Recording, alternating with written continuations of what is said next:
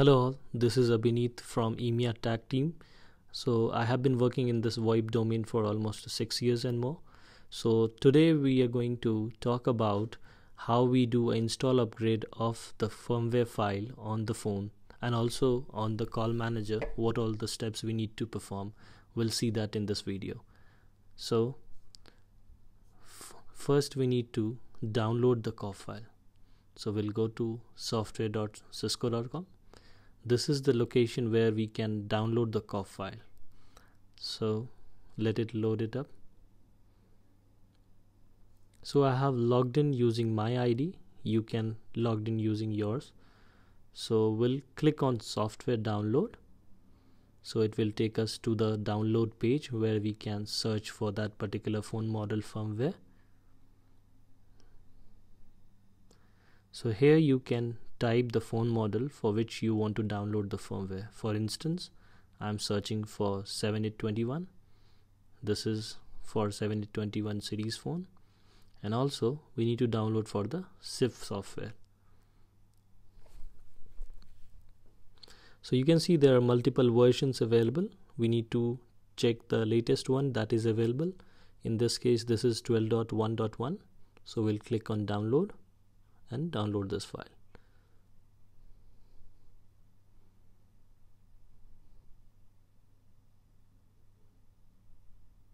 So the download has started. So we just save it to the somewhere on your desktop.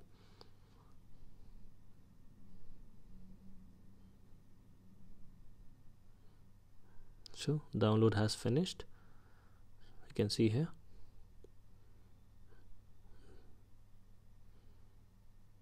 Now we'll open our CallManager page.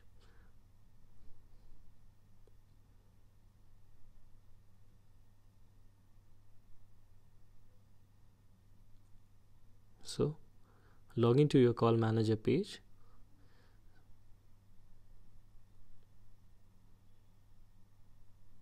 In my case, it was already logged in. So we need to go to the OS administration page where we'll find the install upgrade option.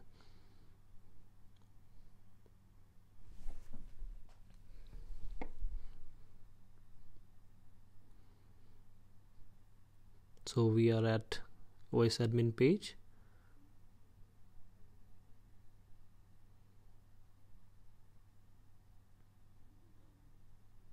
Here you will find under software upgrade there is install upgrade option in the drop down.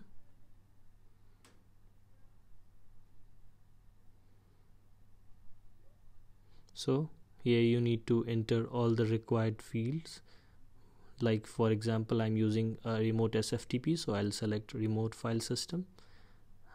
Directory should be your directory where the file has been stored, and the server name is the server where you have the IP of the SFTP server, the username and the credential for your SFTP login. So once you are done, click next. So you will get all the files under that particular folder.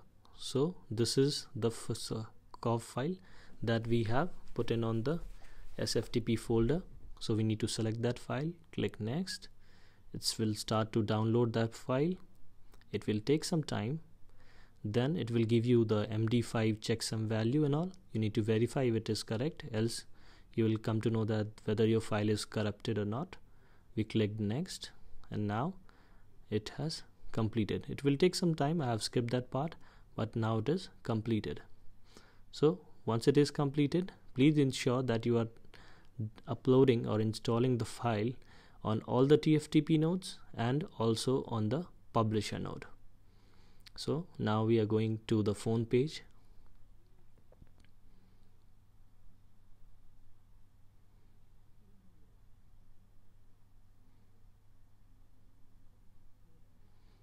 Here you need to go to device settings, device defaults. So we'll search for that particular model 7821. So you can see it supports dual bank, that it will support both active and inactive load. So the new firmware that we have installed is in active load. So once you will reboot the phone, that will That is the option to reset the device, all the 7821 device, and this is the option to swap the load. Since it is a dual bank supported firmware, so it will switch from active to inactive. So now we are going to serviceability page.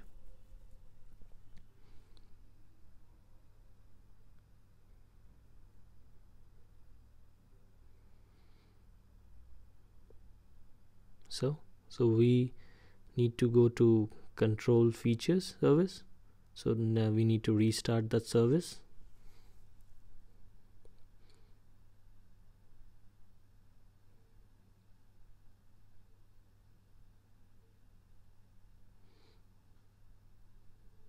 So when you install the COF file, it is always recommended to restart the Cisco TFTP service. Sometimes it might reflect automatically, but it is always recommended to restart the TFTP service. So once you are done with the restart, go to the device, search for the phone. So we'll now move to the phone so that we can get the phone upgraded to the latest firmware which we have uploaded. In my scenario, it was just a one node cluster, so I uploaded it to just one node, which is TFTP, also the publisher. So you can see 12.0.1 is in inactive and 11.5.1 is an active load, which is my current firmware. So you'll also see an option like phone load name if you want to just upgrade the phone for just one phone. So if you want to upgrade the firmware for just one phone, then you can check under phone load name. Now we are resetting the device so that it will request for the new firmware load. As the new firmware has been updated in the device default, the phone will request for the latest firmware. So you can see it's in upgrading state. The latest firmware requested is 12.1 SR14.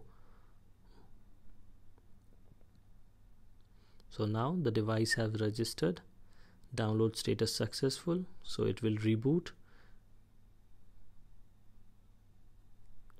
You can see the phone is registered now. We'll go back to the phone after the reboot. You can see the active load ID is 12.1 SR14 and its download status says successful. So 11.5.1 is in inactive load. Thank you.